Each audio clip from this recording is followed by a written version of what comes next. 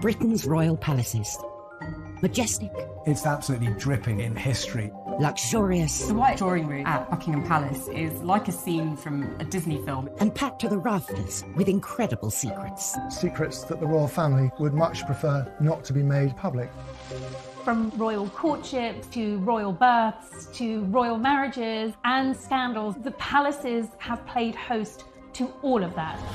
This series goes behind palace walls. The royal palaces represent the monarchy and have incredible history. We'll learn how these iconic creations were built. 16th century kings built with brick in a way that we wouldn't recognise today. This is George IV leaving his mark on the centre of London.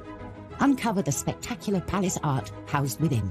The royal collection is vast, and I mean vast. It has more than 1 million objects spread across all of the royal palaces. Just imagine what has been collected over centuries. So this collection is unlike any other collection in the world. Discover their gruesome stories. It's an amazing insight into the royals' history, but also our common history. Frankly, you're going to cut the head off a king. It's got to be done in a palace. And relive the recent events that shaped the modern royal family. The whole case was an absolute fiasco and a huge embarrassment. The Queen was particularly aggrieved that Harry had done it in the way that he had. This is The Secrets of the Royal Palaces.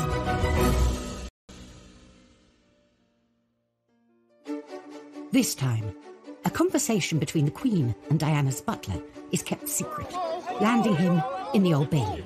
I just felt as if I betrayed the princess's legacy, when all I'd ever wanted to do was protect her. We explore the royals' hidden getaway, the vast estate of Balmoral. They can walk for 4 or 5 hours and not come across a living soul. We discover that Henry VIII's great lost palace was a stadium for violence. What he does when he restores Whitehall Palace is he makes sure it has to have its own special cockfighting pit. And we reveal the secret story behind one of the most iconic statues in the country. To their astonishment, they found out that it was actually one of Queen Victoria's own daughters.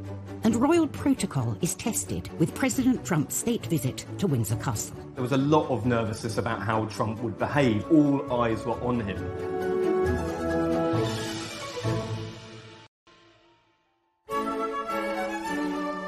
The royal palaces are stuffed to the brim with priceless objects and paintings. Every wall, corner and staircase of the palaces is lined with sensational pieces of art, including hundreds of portraits. Throughout history, portraits have normally been for the purposes of state or for propaganda. They are kind of weapons, if you like, in the countless paintings in her reign, often multiple times a year. She has a room in Buckingham Palace, the Yellow Drawing Room, that is specifically set up for artists. And I suspect that she takes the view that sitting for a portrait painter is an occupational hazard. Many of these portraits are displayed across the royal palaces for all to admire. But sometimes an artist delivers the unexpected. Ladies and gentlemen, I give you Lucian Freud. Lucian Freud was one of the most successful, popular, figurative artists of the 20th century. He was particularly well known for his really searingly truthful images of people. For nudes, which are very uncompromising, quite gritty, not particularly pretty. So eyebrows were raised when the Queen agreed to be his subject. It's quite a brave decision of the Queen. Freud offered to paint the Queen for free. And after years of secret negotiations, the Queen accepted. He kept insisting that the Queen would need to come to his studio, and he was asking for at least 72 sittings. The Queen, of course, is a phenomenally busy woman. She doesn't normally give more than a handful of sittings to any one portrait painter. Eventually they compromised. Freud would come to the Queen, painting her in the Royal Collection's Paint Conservation Studio in St. James's Palace, where she would sit for 20 sessions. Fewer than the original 72 sittings requested. When he realised he would have much less time, was he just immediately shrunk the size of the canvas. It's a really small, almost postcard-sized painting of the Queen. You'd see this cropped version of the Queen's head and shoulders with just that edge of the crown coming over her head. She could almost be one of us. The finished piece, a small headshot, just 9.5 inches by 6 inches, caused quite a stir when the public got its first glimpse in December 2001. It was definitely a Marmite moment. People loved it, people who hated it, and nobody was in between. You had some newspapers saying it was deep and exploratory, and then you had others saying it was an absolute travesty. And how could this thing be let out in public? He's not exactly a flattering portrait painter. But there was a secret reason the portrait didn't look quite right. Freud's painting hadn't gone to plan. Freud actually slightly mucked it up. He decided that he wanted to add the diamond diadem on the Queen's head, but he didn't have room on the canvas, so what he had to do was actually add a layer of canvas at the top. It's quite funny that after all those years of planning, he actually had to slightly bodge the job in the end. What the Queen thought... work of art. But he gave it to her, and I think it's one of the most valuable things in her collection. The Queen doesn't actually own the priceless art and artefacts that are given to her. As sovereign, she holds them in trust for her successors and the nation. And the same is true of her palaces. Windsor Castle, Buckingham Palace, St James's Palace, Holyrood House, they are all owned by the country, the state. The only two royal residences that the Queen actually owns are beautiful Sandringham Estate in Norfolk and Balmoral in Scotland. For nearly 170 years, Balmoral has been the royal family's secret retreat in the Scottish Highlands. Balmoral is very Scottish. It's set in the most beautiful countryside in the Highlands of Scotland. The royal family's annual summer holiday here is a time for them to embrace all things Scottish. So you're quite often going to be woken up with the sounds of bagpipes. Being a Scot, that's something I wouldn't mind actually having a piper wake me up. In 1842, Queen Victoria and her husband Prince Albert fell in love with Scotland. She was infused by the romance of Scotland. She loved it, and so did Prince Albert. It reminded him of his native Germany, the great mountains of Bavaria, which of course were dotted with romantic castles. Victoria and Albert decided to invest in a Scottish castle of their own and bought one without ever having seen it. A painting was enough to make them part with £30,000, around £4 million in today's money, for Balmoral in the Cairngorms. Queen Victoria said it was a perfect place to escape from the sadness of the world. At that time, wars were raging across Europe. They'd found the perfect location, but there was one small issue with the castle itself. When they got to visit in 1848, Victoria said, well, yeah, it's lovely, but it's a bit small. So they moved into the existing castle and started building a bigger one 100 yards away. When it was finished, it had 70 rooms, including a huge ballroom. Its 7-storey tower harks back to medieval defensive tower houses, while its pepper-pot turrets are reminiscent of French chateaux. But Victoria and Albert's fantasy Scottish castle is not to everyone's taste. Balmoral is a really ugly building. I mean, phenomenal.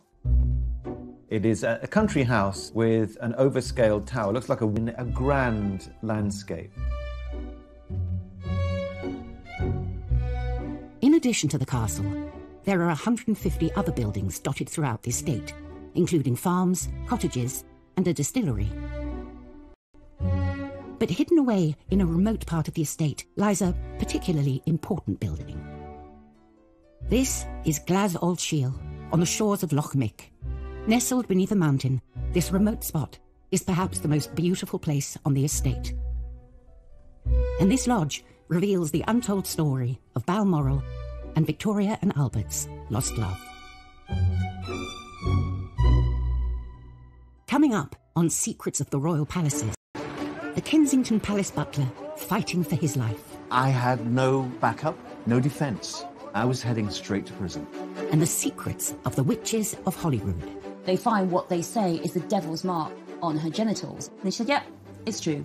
I was the devil's witch.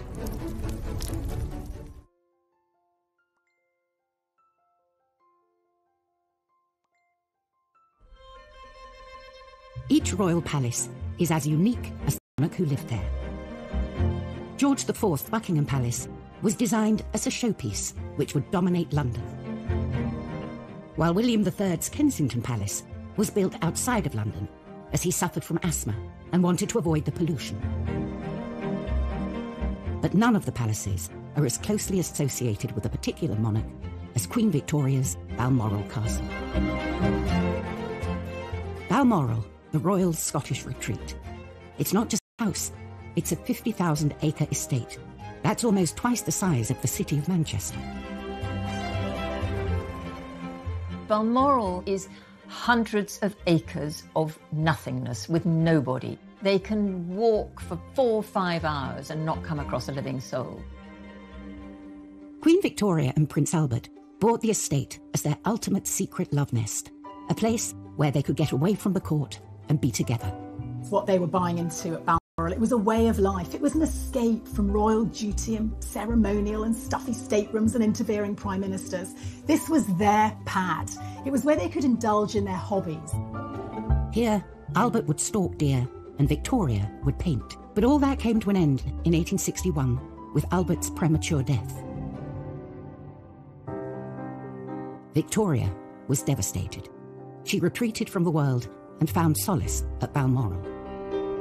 And here on the shores of Loch Mick, she built what she called her widow's house, where she could mourn in peace. It was an additional place where she associated to it. It became hers, her widow's cottage. And it just shows the depth, I think, of her despair and her need to escape. And it was at Balmoral that she found a place to do that. Victoria spent her first night in the lodge in October 1868 and recorded her sorrow and loneliness in her diary, missing her dearest Albert, with whom she had been so happy at Balmoral.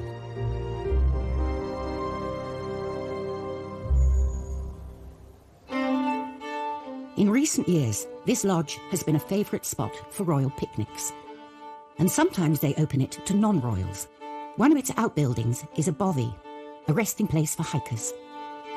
So it's the only royal residence where you can drop in to sleep for the night for free. Another hidden building on the estate, about a mile from the main castle, is particularly special to our current queen. Every year she starts her summer holiday with a stay at the 7-bedroom Craiggowan Lodge. So since the house is open to the public for much of June and July, often the Queen will arrive in Scotland before the big house Balmoral is open. So she stays at Craiggowan Lodge.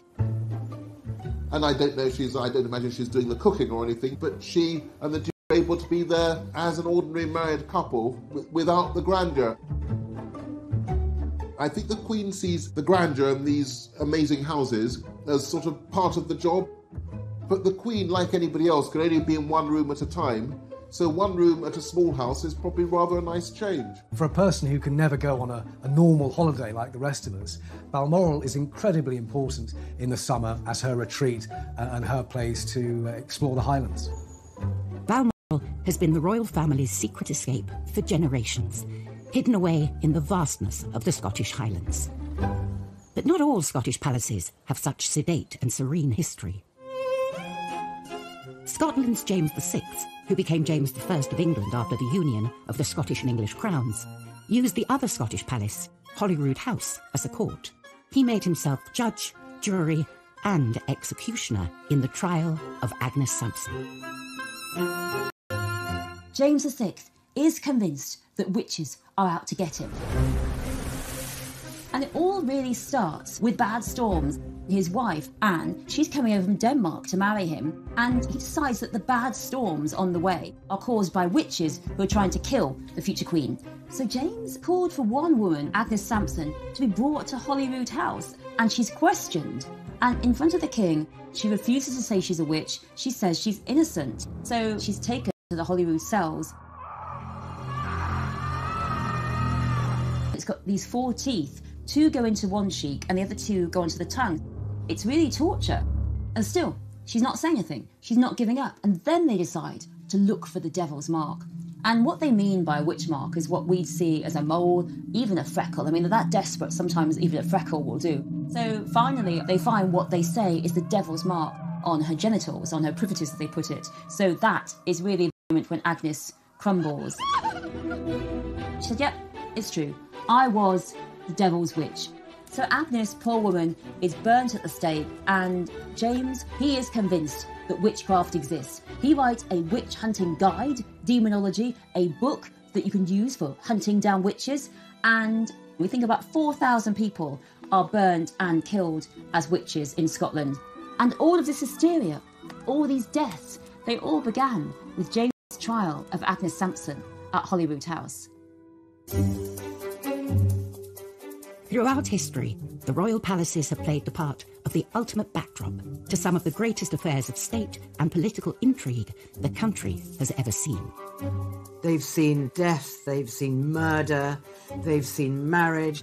Look at them. That's called a microphone. There's absolutely nothing that hasn't happened in these palaces. But what really gets the public interested are the secrets behind the drama.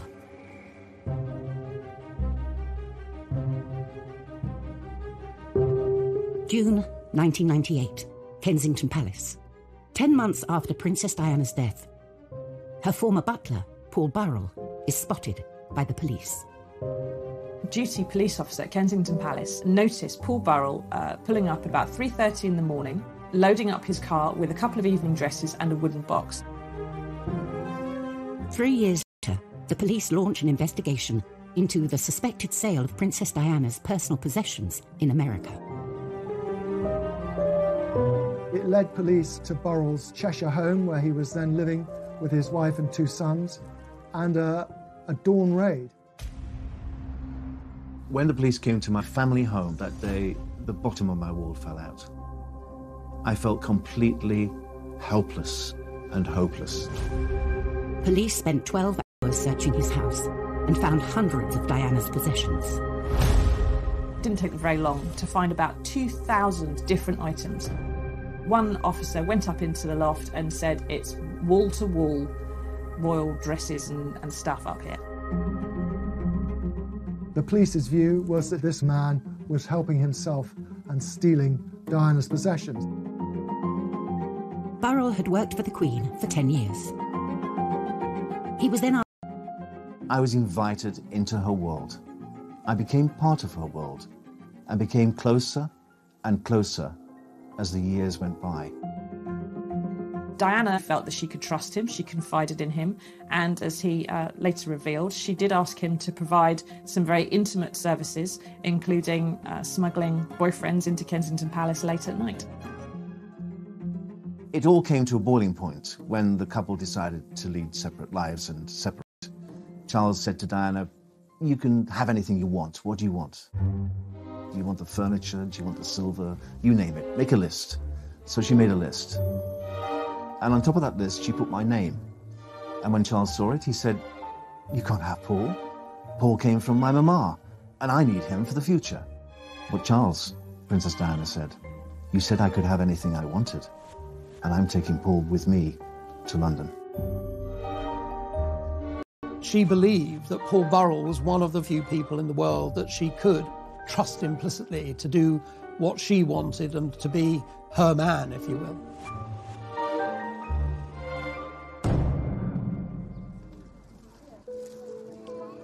After Princess Diana's tragic death in 1997, Burrell was heavily involved in sorting her belongings at Kensington Palace. It was an arduous task, but I found it quite cathartic, really, to be in her world, to still be in control, to still be taking care of the things that she loved most. But Paul felt members of Diana's family were deliberately destroying her legacy, getting rid of material they didn't want the public to discover. He could see her mother and sister tearing up letters and removing things, and he felt that there were things in that palace which should be preserved for William and Harry. And Mrs. Shankid would sit on the settee in the princess's sitting room and constantly shred the princess's correspondence. She really did destroy part of the princess's world. Burrell started secretly protecting her possessions and removing them from Kensington Palace. And it was these items the police found in his home 3 years later. The 43-year-old former royal servant left a London police station this evening to return to his home in Chester, having been formally charged with stealing 342 items of personal property. The police believed they had enough evidence to take Burrell to court, with the apparent approval of Prince Charles. The police told the Prince of Wales they had photographic evidence of me wearing Diana's clothes. Of course, none of it was true. None of it was true. It never happened. The stage was set, Paul Burrell has denied 3 charges of theft. and intimate details about the royal family could be exposed. It's impossible for anybody to have witnessed what happened. So because of that, I had no backup, no defense, none whatsoever. I was heading straight to prison. Coming up, the Queen reveals a secret conversation that will change the outcome of the Burrell case. Never before had a monarch intervened in a criminal court case. And Henry VIII sees a palace as the perfect backdrop for extreme sports. When he restores Whitehall Palace, he makes sure it has to have its own special cockfighting pit.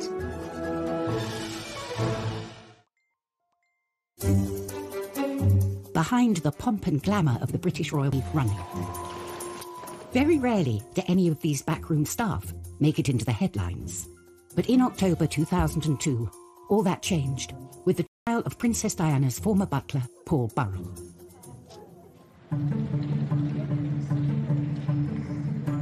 Burrell was accused of stealing possessions worth millions from Diana's Kensington Palace home. The police wanted my head on a spike. They wanted me in prison. Because then I would never, ever have been believed again. In his defence statement, Burrell mentioned a conversation he had had with the Queen after Diana's death. We were standing in her sitting room, just the two of us, and we had a very open, frank discussion. I told her everything that had happened, and I said, I've taken it upon myself to keep things the princess had given to me for safekeeping, and I've protected them. And she understood that. But due to an age-old palace protocol, Burrell was duty-bound to keep the details of this conversation secret. Paul Burrell couldn't say to his lawyers, look, I told the Queen I'd taken all of this. He was just prevented from doing so. Many people will not be aware of the protocol that when you have a private audience with the sovereign, you're not supposed to repeat what has passed between you. It is entirely confidential, and the confidence belongs to the sovereign. So it is up to the sovereign whether she reveals what you spoke about or doesn't. I'm not going to tell them how close I was to Her Majesty. I'm not going to tell them. That's going to be my privilege. But I would have to pay the cost. And the price I would pay would be prison. Coming each day to the Old Bailey is a journey Paul Burrell is getting used to. After 11 days of the trial, Burrell was thrown a lifeline from an unexpected source. The Queen had only realised Paul Burrell was on trial when she drove past the Old Bailey on her way to a church service for the Barley Bombing and noticed all the crowds outside. And the Queen then, at that point, her memory is jogged and she realises that she has the vital piece of information that Burrell had in fact told her that he was doing that. He was taking things for safekeeping. And the Queen, in reply, said, oh, hang on, Paul told me he was looking after these things for safekeeping. We'd better let them know. The Queen's recollection undermined the prosecution. She knew Burrell was taking Diana's possessions out of Kensington Palace. This wasn't a palace theft, and the trial collapsed. Permanently deprived the royal princes of their mother's goods, merely that he'd taken them into custody so that they could have them when they grew to be 18. So there was no theft. I'm expecting to make a statement on behalf of Paul Burrell. I couldn't believe I was free to walk from the Old Bailey instead of into a prison cell. Burrell was jubilant, claiming that the Queen had come through for him. Never before had a monarch intervened in a criminal court case. And she'd saved me. She saved me from what I thought was my fate. But I think she saved me because she knew me, because I was her boy for 11 years. And she saw me grow and saw me marry and have 2 children. And I think she cared. I do, I think she cared. She cared about me and what would happen to my family. One of the most high-profile court cases was now over. The Kensington Palace butler was free.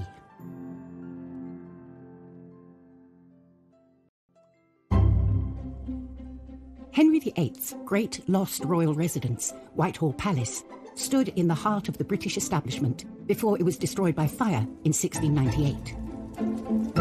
This palace was built for excitement. It was a pleasure palace, thanks largely to the cockpit at court.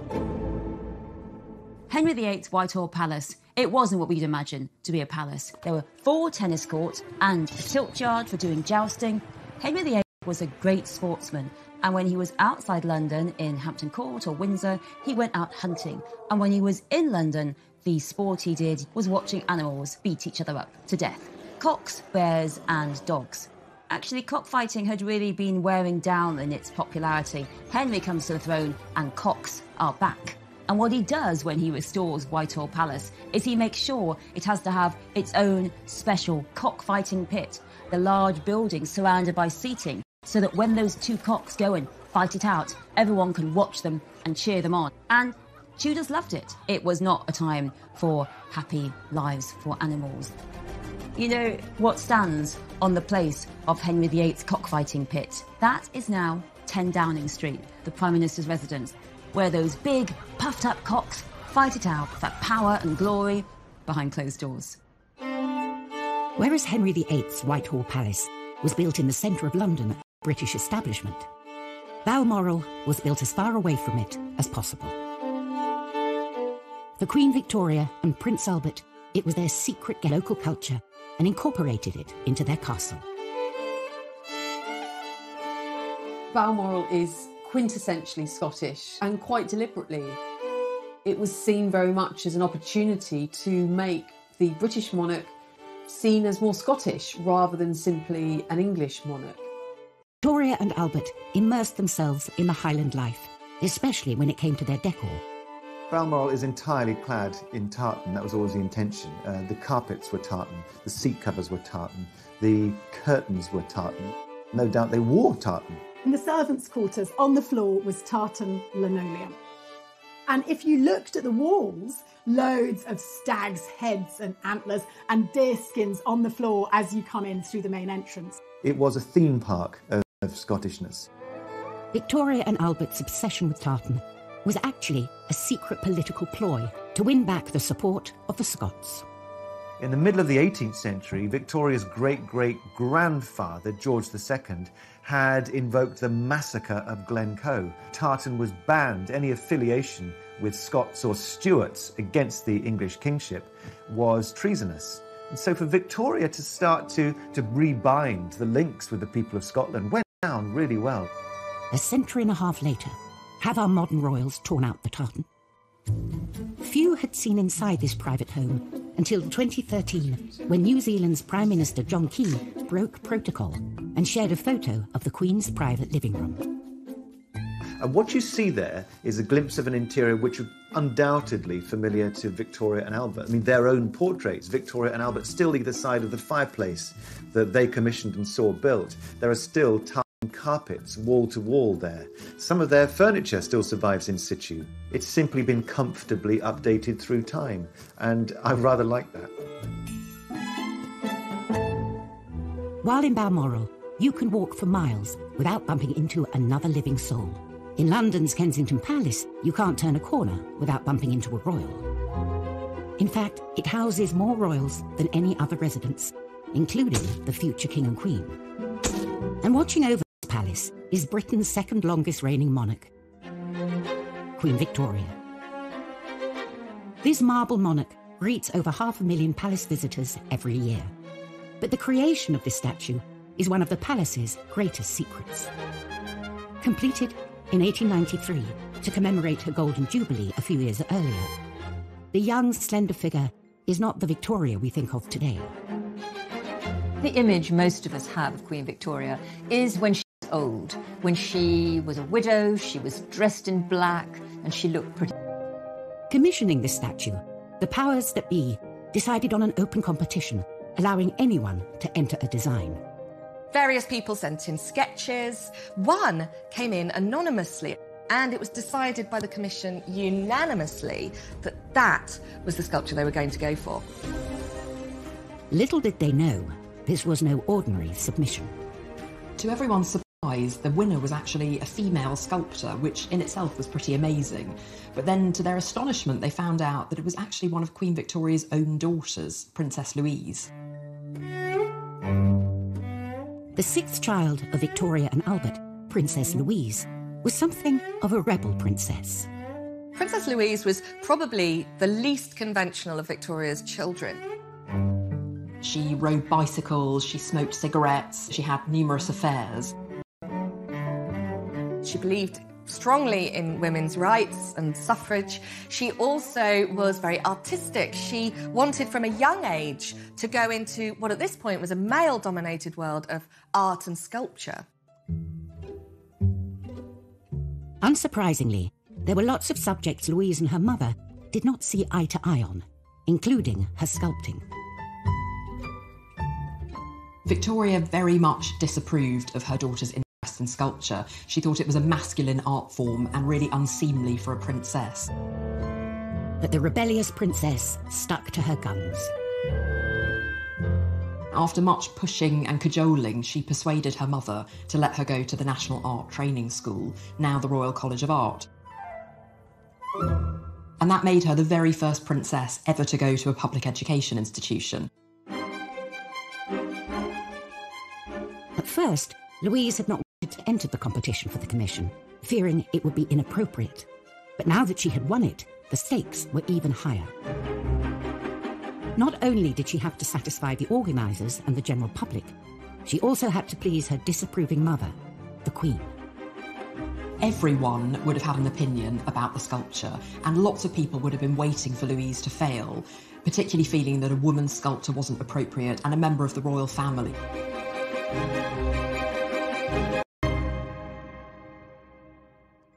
Coming up, what would the forbidding Queen Victoria make of her daughter's artwork? You get a sense of the pressure coming from all directions. And President Trump refuses to follow the rulebook while visiting Buckingham Palace. Trump being Trump lands his chopper in the middle of the Buckingham Palace lawns.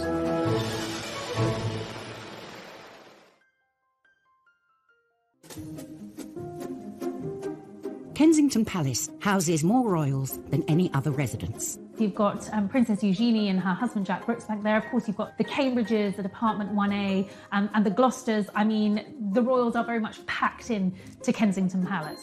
And they're all watched over by the young Queen Victoria, thanks to a controversial statue designed by her daughter, Princess Louise. The rebellious sixth child of Queen Victoria had secretly entered and then won a competition to create a sculpture of her mother at Kensington Palace. Now, she had to deliver. Louise herself lived in Kensington Palace, and that's where she'd set up her studio. It, of course, was the palace in which Queen Victoria had been born, so you get a sense of the pressure coming from all directions. The statue had been commissioned to mark Victoria's Golden Jubilee. Louise had to go through source material in order to reconstruct what Queen Victoria would have looked like at her coronation. This was a task of epic proportions, and the princess rose to the occasion. Like any other wealthy artist at the time, Louise had studio assistants to help her, but she made the maquettes, the small-scale mock-ups. This would have gone to a professional carver, who then would have translated it into that wonderful Carrara marble.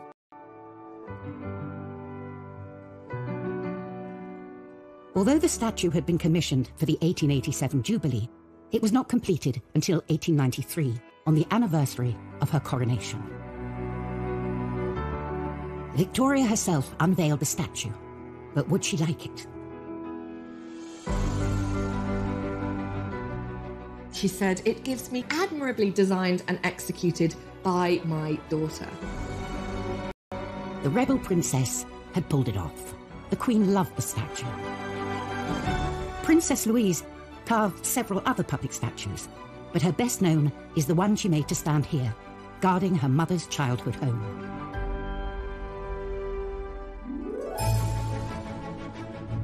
In her 65-year reign, Queen Elizabeth has hosted 113 state visits. A heady mix of kings, queens, prime ministers and presidents have passed through the palace's gilded gates, but only one has ever gone over them. June 2019, the ballroom, Buckingham Palace. Georgian tableware is laid for a very special state banquet. A state visit is very much about putting on the best of British. It's a chance for us to show off and say, this is what we're all about, and the Queen personally will inspect the table. So there's pressure for the butlers. Feeling the heat on this official visit will be American President Donald Trump. Americans love the royal family. Even if you're the President of the United States, it's a big deal to come and meet the Queen. You know, you couldn't get two more opposite people in one room together than President Trump and Queen Elizabeth. The palace was on high alert for any potential banana skins, which wasn't surprising, considering what had happened the first time President Trump met the Queen at Windsor Castle. If you look back at the G20 2018 visit, you know, he did have that huge faux pas. Trump walks in front of her, everybody's cringing. This Queen is dwarfed by his gargantuan size and suddenly appears from behind him. It's an absolute shocker. And his lack of etiquette isn't the only baggage Trump brings with him. No, the room is full of mirrors. Where would you like it? If you look at the two state visits between Obama and Trump, it's almost night and day. You know, when Obama arrived, he obviously took a car to Buckingham Palace, and the streets were lined with people cheering him on. And it completely opposite when Trump arrived. The streets were lined mostly with people protesting his visit.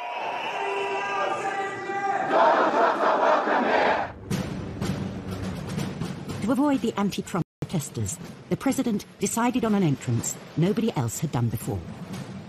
He was the very first president to fly in on a helicopter for a state visit. Trump being Trump, flies over the protesters, lands in the middle of the Buckingham Palace lawns.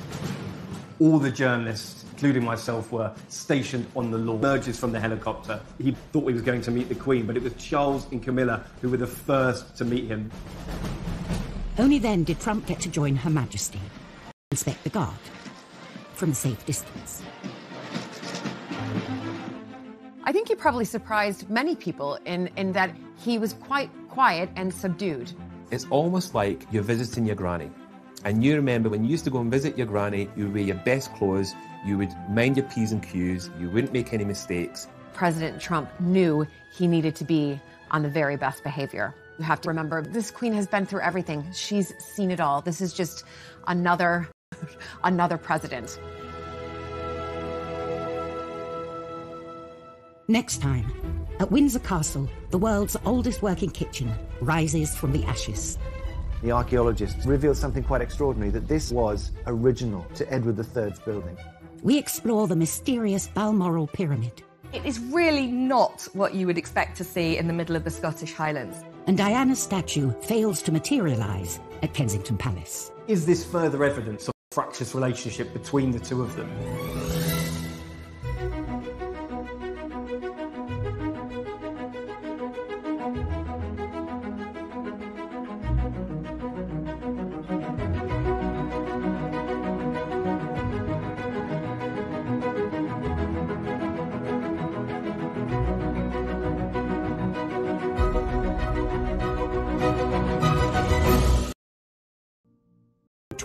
Searching his house and found hundreds of Diana's possessions. Didn't take very long. I'd like to make a statement on behalf of Paul Burrell. I couldn't believe I was free to walk from the Old Bailey instead of into a prison cell. Burrell was jubilant, claiming that the Queen had come through for him. Never before had a monarch intervened in a criminal court case. and she'd saved me. She saved me from what I thought was my fate. But I think she saved me because she knew me, because I was her boy for 11 years. And she saw me grow and saw me marry and have 2 children. And I think she cared. I do, I think she cared. She cared about me and what would happen to my family. One of the most high-profile court cases was now over. The Kensington Palace butler was free.